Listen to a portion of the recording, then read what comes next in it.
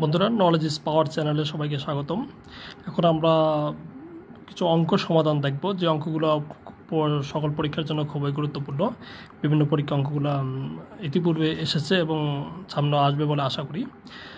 তো সমাধানটা দেখব। আর যারা আমার চ্যানেলটি সাবস্ক্রাইব করেননি তারা সাবস্ক্রাইব করবেন, যাতে নতুন নতুন যে আপডেটগুলো দিব সেগুলো সহজে আপনার নোটিফিকেশনে পেতে পারেন। আচ্ছা, 1 নম্বর অঙ্কটা হচ্ছে 0.3 গুণ 0.03 গুণ 0.003। এই দশমিকের অঙ্কগুলো সাধারণত পরীক্ষায় আসে, অনেক পরীক্ষায় আসে, কিন্তু আমরা ভুল করে থাকি। সেটা হচ্ছে আমরা দেখতে পাচ্ছি এখানে আমরা প্রথমত দেখব হচ্ছে যে দশমিকের পরে মোট কয়টা সংখ্যা আছে। এখানে 1টা 2টা 3টা 4টা 5টা 6টা সংখ্যা আছে। দশমিকের পরে যেহেতু 6টা সংখ্যা আছে, তাহলে আমাদের যে রেজাল্টটা হবে সেই রেজাল্টটাও দশমিকের পরে অবশ্যই 6টা সংখ্যা থাকতে হবে। তাহলে আমাদের এখানে আসে 3 3 3 3 3 আর 9 3 9 27। তাই 27 সহকারে দশমিকের পরে 6টা সংখ্যা থাকতে হবে। এখানে আছে 3টা হবে না, এখানে আছে 1 2 3 4 5টা হবে না, এখানে আছে কটা 1টা 2টা 3টা 4টা 5টা 6টা, এটা হবে। এখানে যে দশমিকের পরে 6টা সংখ্যা আছে তাহলে এটা হবে 3 3 আর 9 3 9 27। দশমিকের পরে 6টা সংখ্যা আছে, তাহলে গ নম্বর রেজাল্ট হবে। 2 নম্বর অঙ্কটা হচ্ছে সমকোণী ত্রিভুজের সমকোণ সংলগ্ন বাহুদ্বয় যথাক্রমে 3 ও 4 সেন্টিমিটার হলে এর অতিভুজের মান কত? সমকোণী ত্রিভুজ, আমরা জানি সমকোণী ত্রিভুজ হচ্ছে যে ত্রিভুজের 3টি কোণের একটি কোণ সমকোণ হবে, অর্থাৎ একটি কোণ 90 ডিগ্রি হবে, সেটা হচ্ছে সমকোণী ত্রিভুজ। সমকোণী ত্রিভুজটা কীরকম? এটা হচ্ছে একটা সমকোণী ত্রিভুজ, মানে এবিসি একটা সমকোণী ত্রিভুজ। এর এই যে বি কোণটা এ বি সি, এই বি কোণটা হচ্ছে 90 ডিগ্রি, এটা হচ্ছে সমকোণী ত্রিভুজ। বলছে সমকোণী ত্রিভুজের সমকোণ সংলগ্ন বাহুদ্বয়, সমকোণ সংলগ্ন বাহু হচ্ছে এইটা আর এইটা, বাহুদ্বয় যথাক্রমে 3 ও 4 সেন্টিমিটার। মনে করি এই বাহুটা হচ্ছে 3 মিটার আর এই বাহুটা হচ্ছে 4 মিটার সেন্টিমিটার হলে এর অতিভুজের মান কত? এই অতিভুজের এসির মান কত? আমরা পিথাগোরাসের সূত্র অনুযায়ী জানি যে অতিভুজ স্কোয়ার ইকুয়াল হচ্ছে লম্ব স্কোয়ার যোগ ভূমি স্কোয়ার। যেহেতু এখানে লম্ব হচ্ছে এ বি আর ভূমি হচ্ছে বিসি, তাহলে আমরা লিখতে পারি অতিভুজ হচ্ছে এসি স্কোয়ার ইকুয়াল লম্ব হচ্ছে এ বি স্কোয়ার যোগ ভূমি হচ্ছে বিসি স্কোয়ার। তাহলে এটা যদি আমরা করি ইকুয়াল এ বির মান হচ্ছে 3 স্কোয়ার প্লাস বিসির মান হচ্ছে 4 স্কোয়ার, তাহলে 3 3 9 প্লাস 4 4 16 ইকুয়াল 16 আর 9 হচ্ছে 25। সুতরাং এসি স্কোয়ার ইকুয়াল কত? 25। তাহলে এসি ইকুয়াল হবে কত? 5 5 25। কারণ আমরা লিখতে পারি রুট ওভার দিলে এই পাশে স্কোয়ারটা উঠানোর জন্য এই পাশে আমরা রুট দিতে পারি, তো রুট দিলে বর্গমূল হবে কত? 5। তাহলে অ্যান্সার হবে 5। এই 5 সেন্টিমিটার হচ্ছে কি এটার অতিভুজ। আমরা 3 নম্বর অঙ্কটা দেখব। 3 নম্বর হচ্ছে 20 ফুট লম্বা একটি বাঁশ এমনভাবে কেটে 2 ভাগ করা হলো যেন ছোট অংশ বড় অংশের 2/3 হয়। তাহলে ছোট অংশের দৈর্ঘ্য কত? ছোট অংশের দৈর্ঘ্য চেয়েছে। বাঁশটির মোট দৈর্ঘ্য হচ্ছে কত? 20 ফুট লম্বা একটি বাঁশ এমনভাবে কেটে 2 ভাগ করা হলো যেন ছোট অংশ বড় অংশের 2/3 হয়। তাহলে আমরা অঙ্কটা করার জন্য আমরা ধরতে হবে ধরি যেহেতু ছোট অংশ বড় অংশের 2/3, ঠিক আছে? তো এখানে অঙ্কটা করা আছে, এইভাবেই করলে ভালো হবে।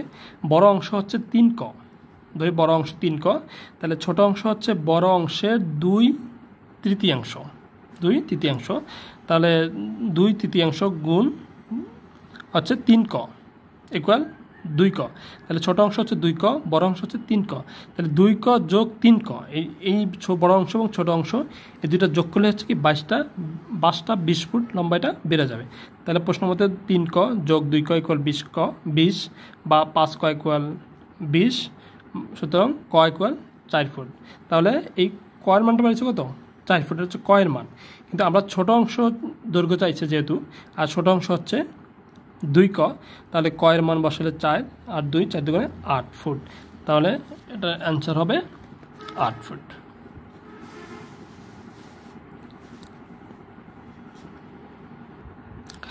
আমরা এখন 4 নম্বর অঙ্কটা দেখব। 4 নম্বর অঙ্কটা হচ্ছে একটি কলম ও একটি বইয়ের মূল্য একত্রে 95 টাকা। একটা কলম এবং একটা বইয়ের মূল্য একত্রে 95 টাকা। কলমের মূল্য 15 টাকা বেশি এবং বইয়ের মূল্য 14 টাকা কম হলে কলমটির মূল্য বইটির মূল্যের দ্বিগুণ হতো। বইটির মূল্য কত?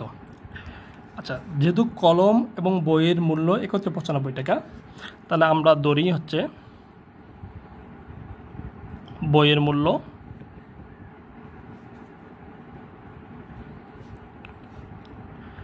x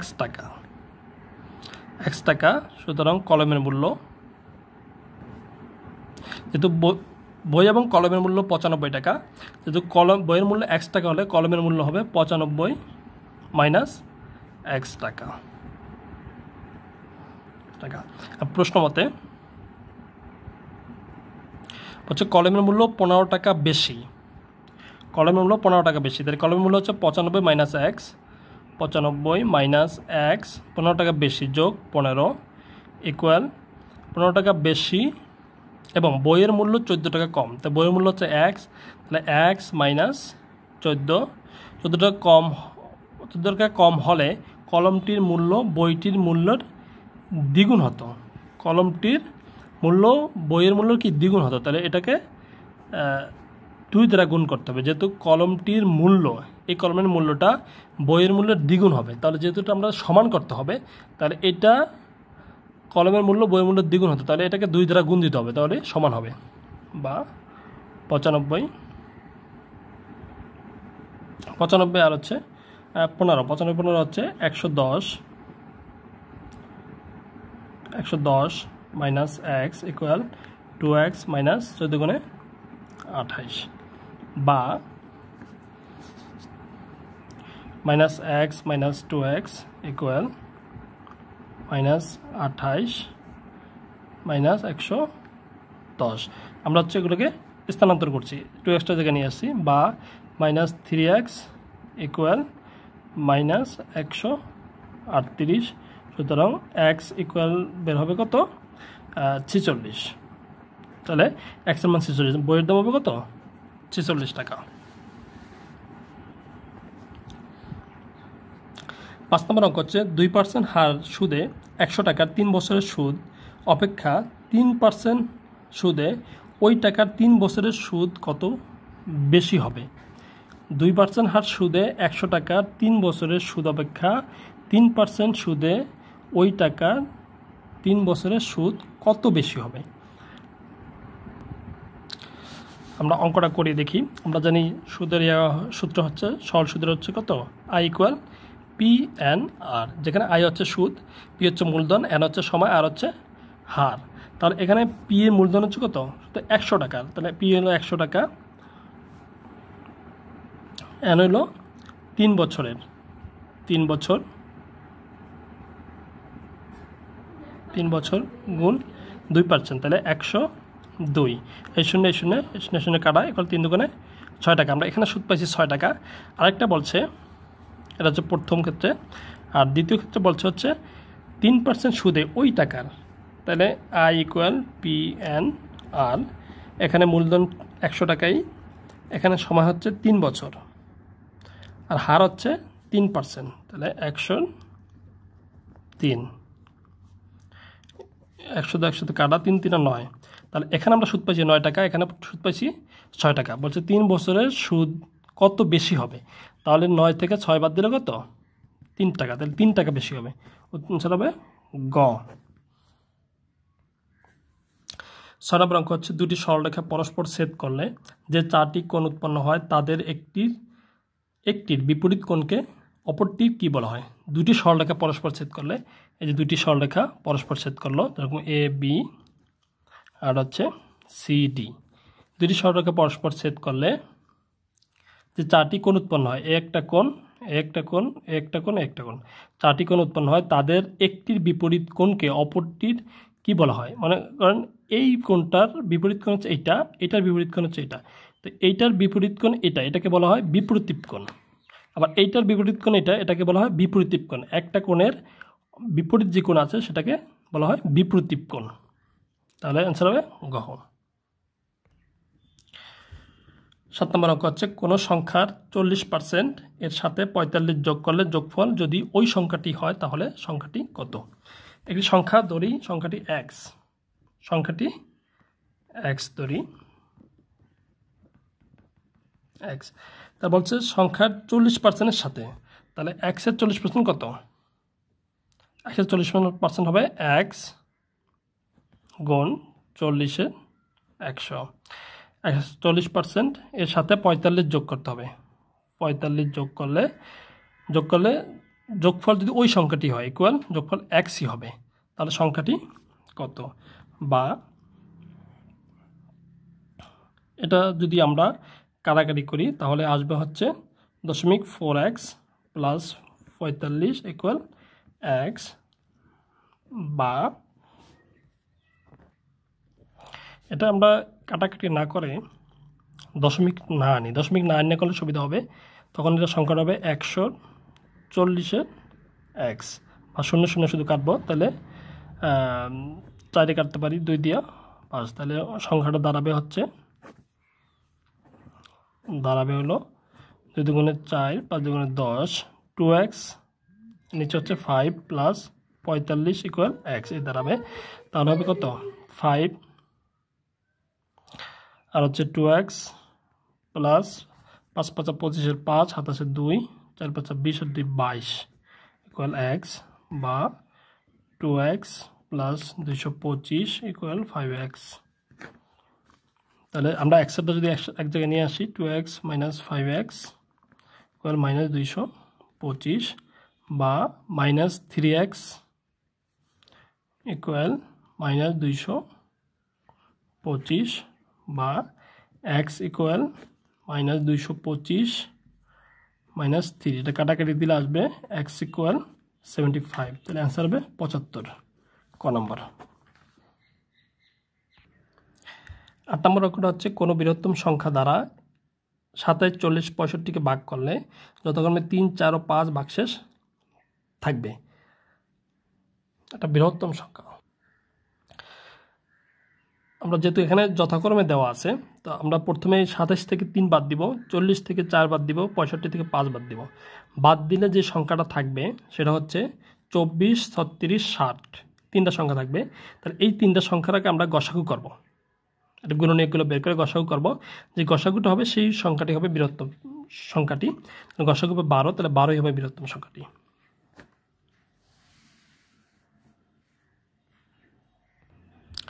9 নম্বর অঙ্কটা দেখি, x ইকুয়াল √3 মাইনাস 1/x হলে x³ প্লাস 1/x³ এর মান কত? আমরা প্রথমে এই কাজটা করব, এটা পারলে অঙ্ক একদম সহজ হয়ে যাবে।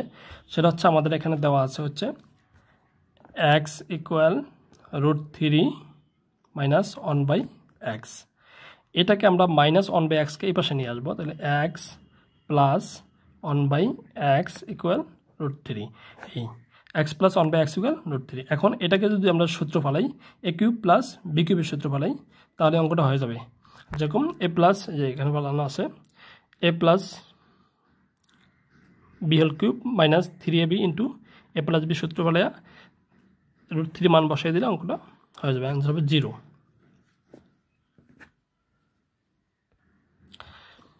দশ নম্বর অঙ্কটা হচ্ছে প্রদত্ত উপাত্তগুলোর মধ্যক, এখানে কতগুলো উপাত্ত দেওয়া আছে, এর মধ্যক নির্ণয় করতে বলছে। তো আমরা উপাত্তগুলো যদি পর্যায়ক্রমে সাজাই, এখানে যে প্রথমে লিখবো হচ্ছে 8, তারপর হচ্ছে প্রথমে 5, তারপরে 8, তারপরে 9, তারপরে 12, এখানে সাজানো আছে। এবার যখন আমরা সংখ্যাগুলো সাজাবো, সাজানোর পরে মাঝখানের সংখ্যাটা হচ্ছে 15, এই 15 হবে এটার অ্যান্সার।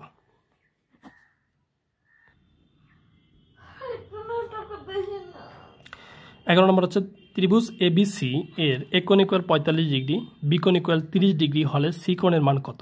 আমরা জানি একটা ত্রিভুজ যেরকম আঁকলাম,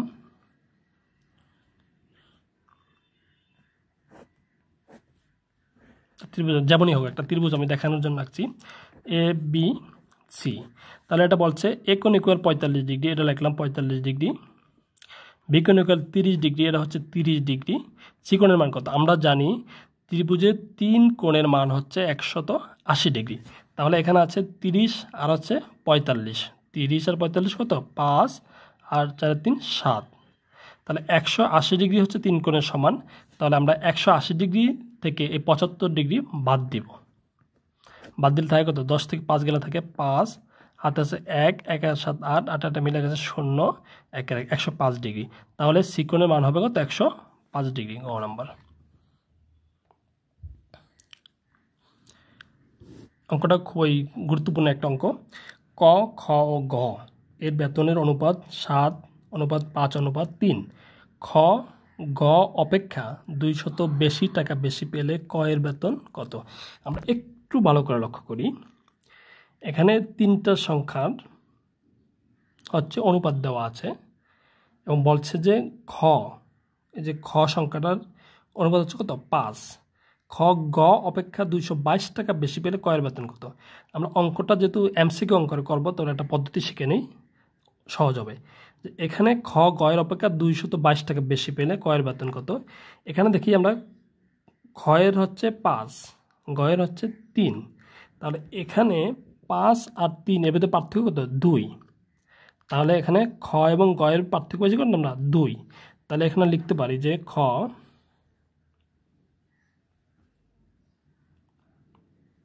গ অপেক্ষা 2 টাকা বেশি হলে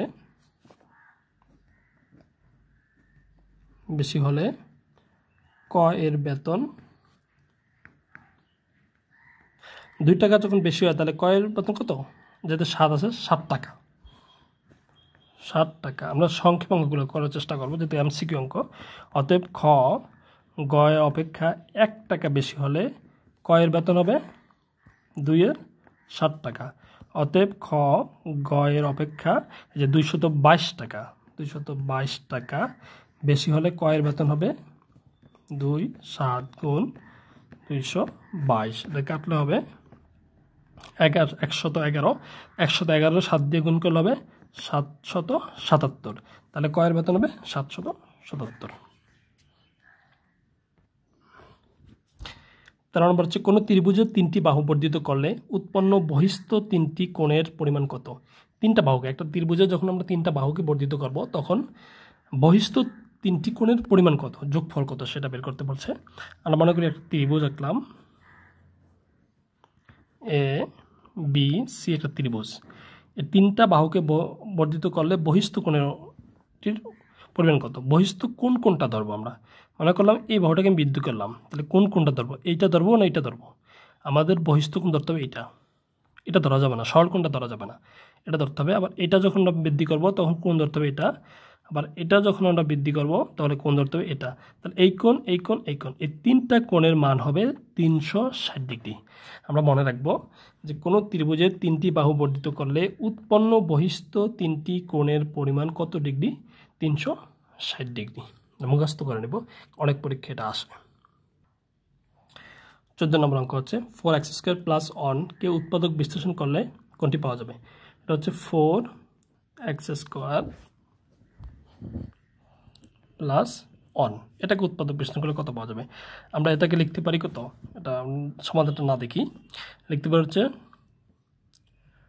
2x²। আমরা সূত্র বলতে পারি 2x² + 2x + 1 + 1² সূত্র নিতে পারি a² + 2ab + b²। এখন আমাদের এখানে এই যে 2 × 4 4x² আছে, এই যে প্লাসের +1² মানে +1 আছে, কিন্তু মাঝখানে যেই 2 × 4 আর 4x² আসছে, এই সংখ্যাটা কোথা থেকে আসছে? এই সংখ্যাটা যদি অতিরিক্ত আসছে সেহেতু আমরা মাইনাস দিয়ে 4x² অতিরিক্ত বাদ দিয়ে দেবো। তাহলে এটা সূত্র বসে আমরা 2x² + 1² মাইনাস এটাকে আমরা লিখতে পারি 2x²। তাহলে a² - b² সূত্রে চলে গেছে। এখন আমরা a² - b² সূত্র বসালে হয়ে গেল, সূত্র কি 2x² + 1 + 2x² + 1 plus minus 2x, এটাই হবে রেজাল্ট। সাজিয়ে লিখতে পারি 2x² + 2x + 1 2x² - 2x + 1, এটি হবে। আচ্ছা, তো এটা হচ্ছে কোনটা? গ নম্বরটা। 15 নম্বর অঙ্কটা আছে একটি ভোট কেন্দ্রে উপস্থিত ভোটারদের 60% ভোট বেশি পেয়ে একজন প্রার্থী নির্বাচিত হন। 60% ভোট বেশি পেয়ে একজন প্রার্থী নির্বাচিত হন।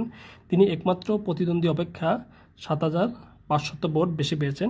ভোট কেন্দ্রে কতজন ভোটার উপস্থিত হয়েছে? 60% ভোট পেয়ে একজন প্রার্থী নির্বাচিত হন। তাহলে আমরা যদি মোট ভোট ধরি 100%, 100টা, তাহলে যে বিজয়ী হয়েছে সে পাইছে 60%।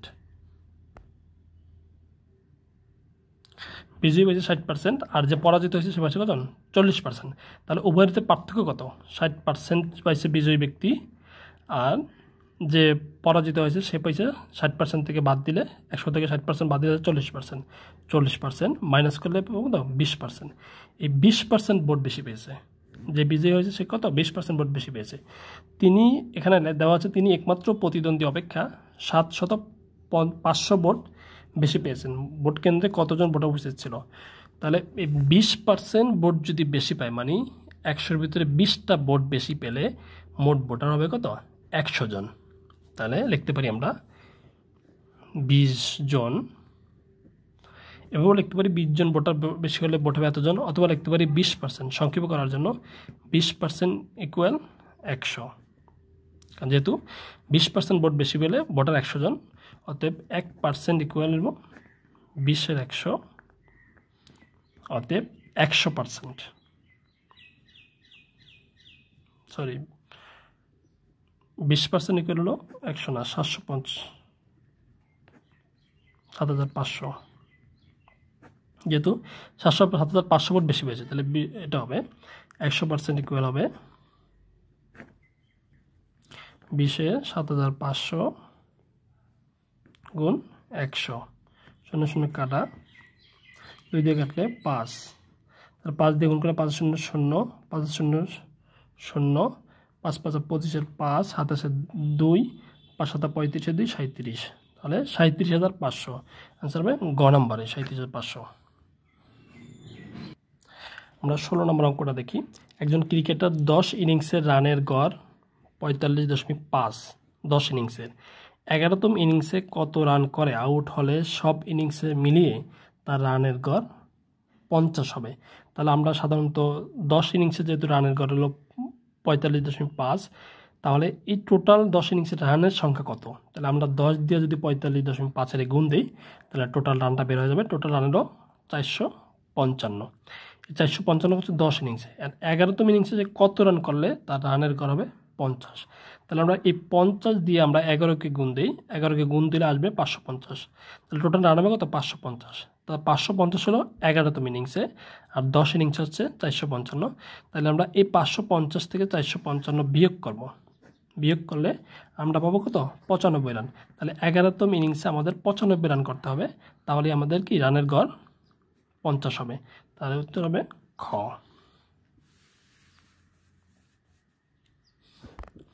একটি ক্লাসের শিক্ষার্থীদের মধ্যে 2700 চকলেট বিতরণ করা হলো। প্রত্যেক শিক্ষার্থী ক্লাসের মোট শিক্ষার্থীর সংখ্যার 3 গুণ পরিমাণ চকলেট পেলে ক্লাসে মোট শিক্ষার্থীর সংখ্যা কত? মনে করি ক্লাসের শিক্ষার্থীর সংখ্যা x জন, প্রশ্ন মতে x গুণ 3x, কারণ প্রত্যেক শিক্ষার্থী ক্লাসের মোট শিক্ষার্থীর সংখ্যার 3 গুণ পেয়েছে। 3 গুণ, তাহলে যদি শিক্ষার্থী 1 জন, তাহলে প্রত্যেক শিক্ষার্থী চকলেট পেয়েছে কত? 3x, মানে 3 গুণ পাইছে।